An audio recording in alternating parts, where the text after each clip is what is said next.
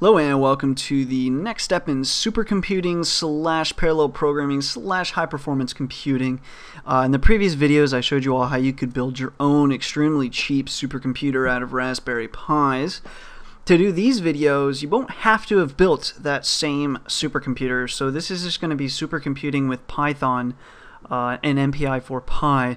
It just so happens I'm going to be doing it on my Raspberry Pi 2-node supercomputer. You can do it on anything. You actually don't even need more than one node. You can kind of do it pseudo with one node, but just reference it multiple times. So anybody can go through this. We won't be doing calculations, at least at the beginning, that are so large that there's any necessity to use a supercomputer for them. So if you did follow along with the How to Build a Supercomputer out of Raspberry Pis tutorial series, you've got an extremely simple example of MPI and supercomputing at work. But chances are you're feeling rather fuzzy since we really just did some setting up, some installing of things, and you're probably longing for a better understanding of what's going on.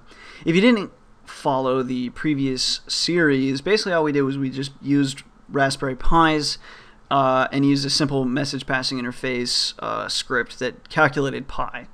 But we didn't do any of the programming in there, so it's a lot more enjoyable if you do it yourself.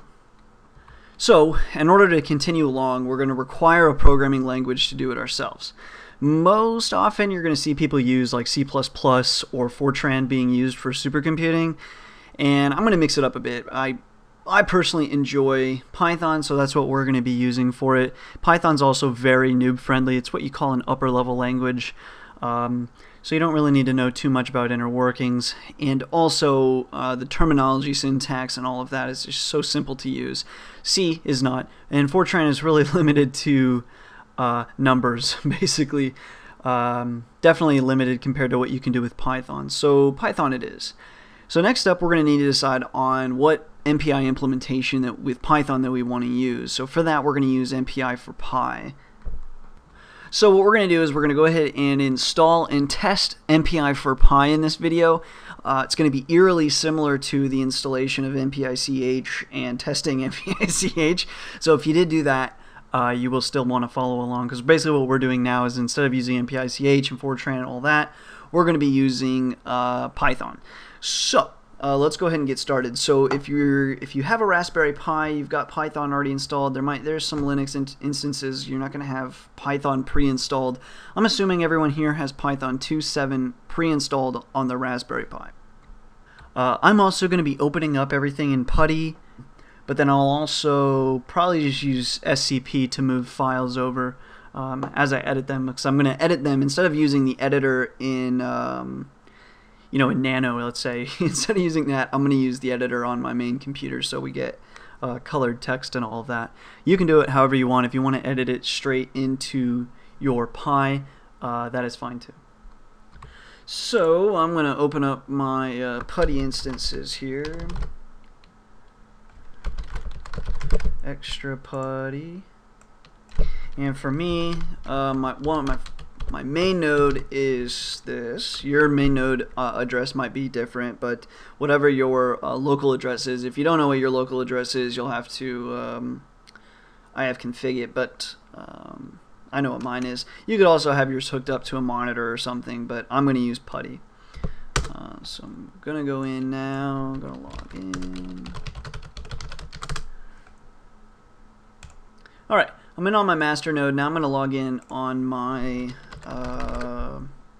worker, and again 192.168.0, and this one was 21.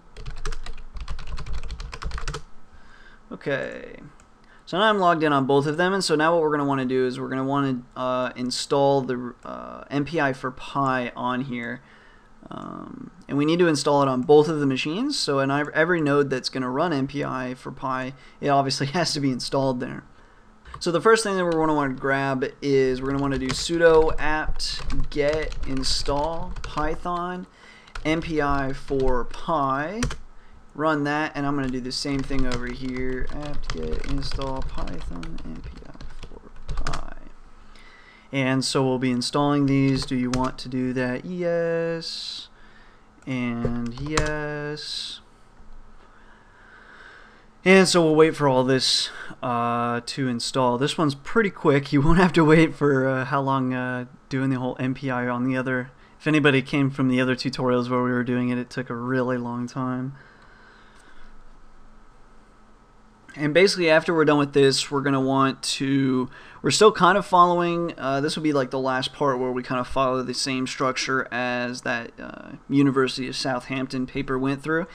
So the next thing that we are going to do though is we're going to cd, we're just going to put this in home/pi, and we're just going to make a directory there for MPI4py. That's interesting. This one finished before the other one started first. Anyway, so we are already in that directory, but just to make sure, yes. So then we're going to do make dir MPI4py, enter, and now we want to cd into MPI4py, and now what we want to do is do get http://mpi4py.google.com/mpi4py-1.3.tar.gz. And in fact, I'm going to copy this for myself. You son of a bitch. Let's see. Oh my goodness. Anyway, there we go. Alright, so we'll get that. I'll do the same thing here. Cool. So now we have it. Now the next thing we want to do is tar xfz mpi4py dash. Oh, I downloaded it. I didn't make the directory. Whoops. Well, I'll just delete that later. We'll do make dir mpi4py cd mpi4py. Now we want to do the wget there. Done. And now we want to run tar xfz mpi4py-1.3.tar.gz. And then we want to do the same thing here. We didn't do it, I don't think. No. So we want to do tar xfz mpi4py-1.3.tar.gz. Same thing again. This pi is like significantly faster than the other one. Okay, so now back onto the master node. ls. There is our MPI4 or MPI. You get what I'm trying to say.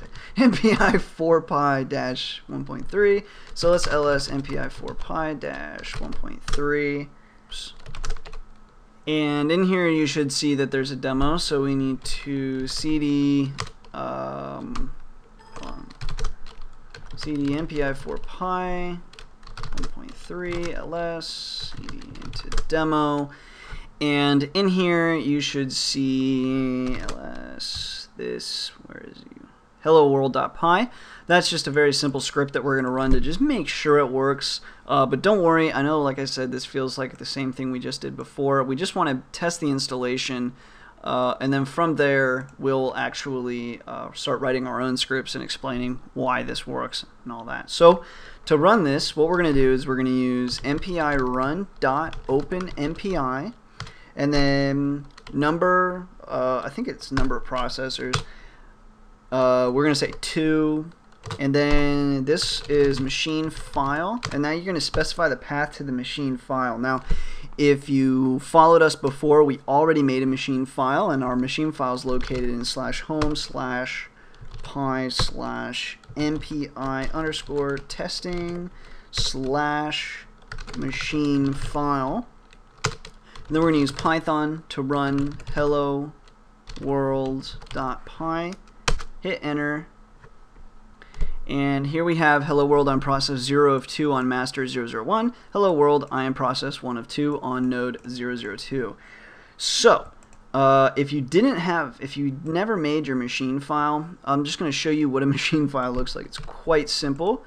So that was where ours is located. So hold on here, let me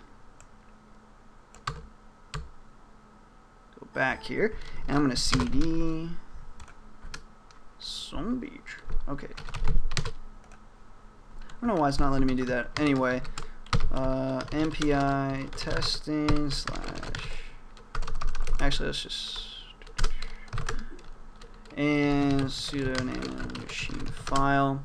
So this is the machine file. Basically, the machine file is just a file with listed out local IP addresses. So the master node is .20, the worker node is .21, and so on. And that's all the machine file is, just a list of IPs. So if you don't, so if you don't have one, what you're gonna want to do is just make one real quick. You can put it wherever you want. It might be useful to put it in the same path just in case down the road you're kind of confused on a path or something. But for the most part, what we're going to be doing now is scripting. So what you put in this line will be the same pretty much every time. You're just using the same line to run the script right at the end, right? This is the script here, so you might as well just copy and paste whatever line you use. So as long as you've got it spitting out that information, then you've got it going right. So if you have any questions or comments, leave them below. In the next video, what we're going to be doing now is learning how to use MPI4py. So we're going to start scripting our own Python scripts, basically to do what this one just did here. And so we're going to start like that, and then we'll continue getting into it. So if you're new to supercomputing and all of that, the MPI is just message passing interface. That's literally all we want to do here, is just pass messages. So it turns out that it's actually pretty easy to do that with MPI4py, and from there you can do a whole lot of really cool stuff. So hopefully that sounds interesting to you guys. As always, thanks for watching, thanks for all the support and the subscriptions, and until next time.